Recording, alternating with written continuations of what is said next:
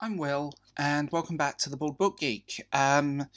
This is a discussion video on The Testaments by Margaret Atwood, the long-awaited sequel to The Handmaid's Tale, which is a true classic.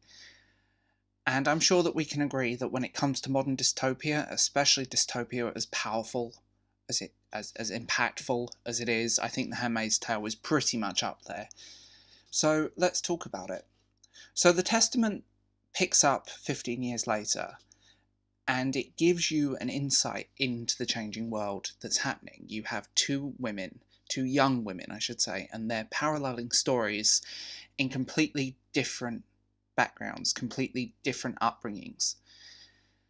And why I don't want to go into the story too much, because spoilers, new book, we don't need that.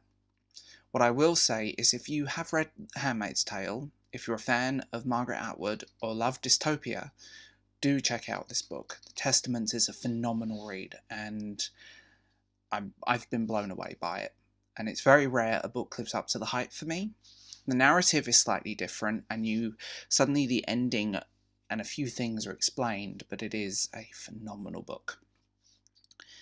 It's strange because it's reflecting a lot of what goes on now. We live in a world of anti-intelligentism. We live in a world that is almost falling into a dystopia, be it Brexit, be it Boris Johnson, be it Donald, idiots in power that have no clue. This book really does echo what's going on, much like The Handmaid's Tale echoed a lot of what was happening when it was written in the 80s, and still echoes way too much today. This echoes that. I feel like people will unfairly judge this book, partly because there's been a lot of accusations of her cashing in on the success of the TV series. Why I can kind of see why. I don't think it was that blunt. Margaret Atwood doesn't need to cash in on a TV series. She's a very well-respected writer who doesn't need that. It just felt like the right time. I think the world we live in now has become almost that. We are still fighting for things that we shouldn't be fighting for in the 21st century, especially in 2019. Be it gay rights, be it women's rights. Everything that's going on right now, just look at the news and you realise that the world is fundamentally broken. I don't know if it's fixable. This book hits so many chords of what's going on, it's almost terrifying. What makes it worse, and I've said this in my previous video, my video about The Handmaid's Tale, is that, for me, you could see this happening.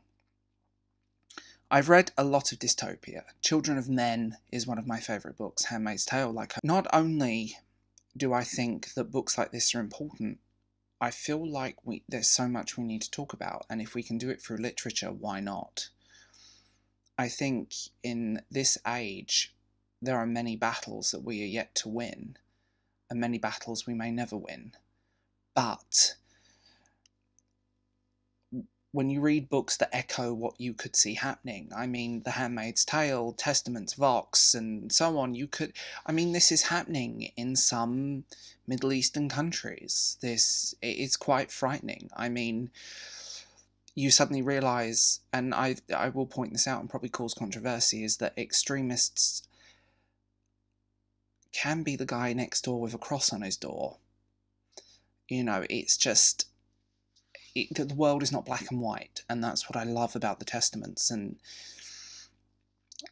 Atwood's writing in general. She never portrays things as black and white. It's never that simple. So, maybe, I think when it comes to books, when it comes to what's going on, when it comes to the world, sit down and read this. Sit down and read The Handmaid's Tale. Sit down and read these great dystopias, these great adult dystopias, and realise that what we are walking into and how we are doing it.